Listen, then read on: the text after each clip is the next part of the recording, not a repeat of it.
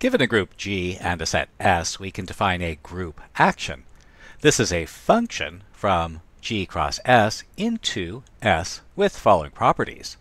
The identity property: if E is the identity in our group G, then ES is equal to S for all S in S. And associativity: if AB are elements of G, then AB applied to S is A applied to B applied to S.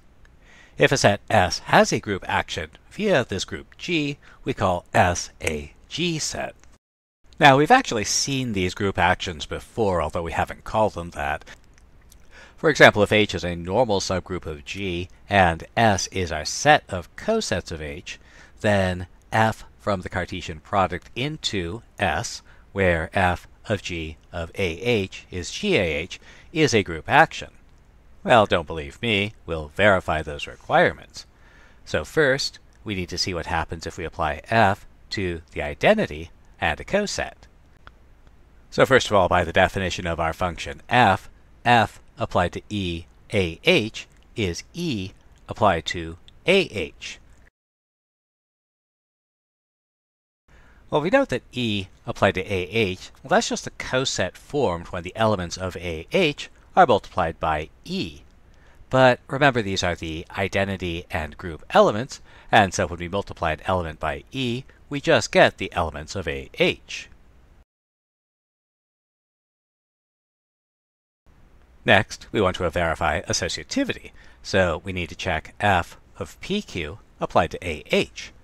So again, we note that PQ applied to AH is a coset formed when the elements of AH are multiplied by the product PQ.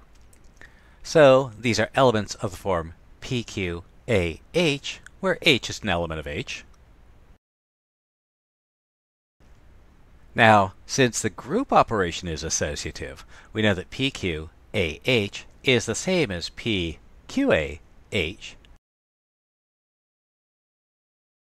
and so these products will be elements of P applied to QAH, and so associativity is also verified. Now, once we've defined these group actions, we can consider the following ideas, beginning with an orbit. So, given some element S in our set, we define the orbit as follows. It's the elements of our set S, where X is equal to GS for some G in our group G. Now, it's important to note that the orbit lives in our set S, but it's based on elements in our group G. So, for example, let's consider the multiplicative group of integers mod 31 and the set of cosets of our cyclic group generated by the element 2. And let's find the orbit of the element 3H. So first we find this subgroup that's generated by the element 2, and this is going to be. And now we can find our cosets in the usual fashion, and so we find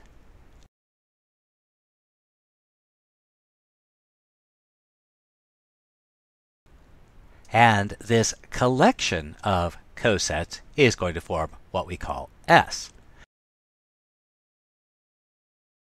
Now, notice that the elements of S are subsets of the elements of our group. And this is an idea that will become important later. So remember, the cosets are either identical or disjoint, and so we can try to produce a coset AH by multiplying 3 by something to get A.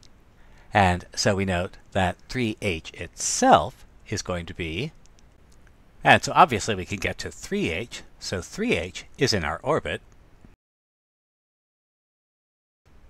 To get H from 3H, we want to find X so that when I multiply 3 by X, I get 1.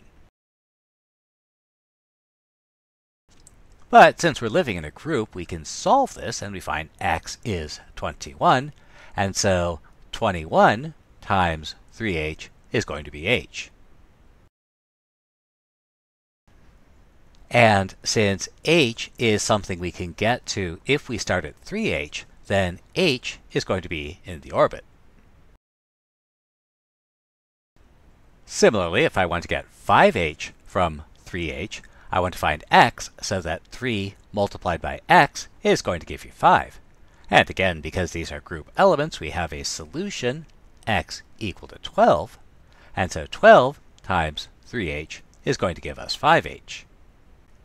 And since we can get 2 5h from 3h, then 5h will also be in the orbit.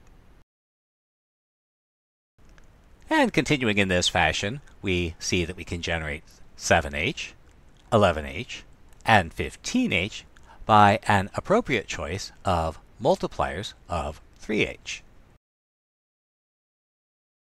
And so we see that the orbit of 3h is going to include all of our cosets. It's going to be our set S.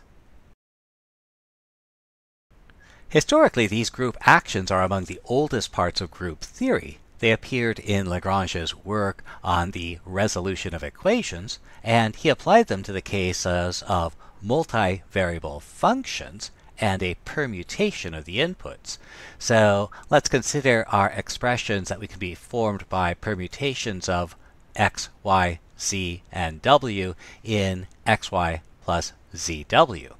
So there's our set, and let's consider a group of permutations on 3 elements, x, y, and z. And so let's find the orbit of this element xy plus zw, and here we're assuming that our variables have all the properties of the real numbers. So we'll abuse notation a little bit and write sigma applied to xy plus zw to indicate that we're applying the permutation sigma to xy plus zw. Now, since we're dealing with sigma from the group of permutations on 3 elements, then sigma will only permute the elements x, y, and z, and then the elements of S we can obtain by applying sigma are the permutations of x, y, and z in xy plus zw. And these are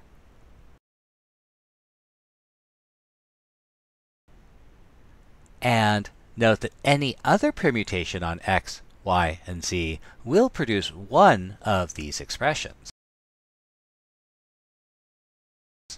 And so we find the orbit of xy plus zw to consist of the 3 distinct elements. Again, it's important to remember that the orbit of an element of S is a subset of S.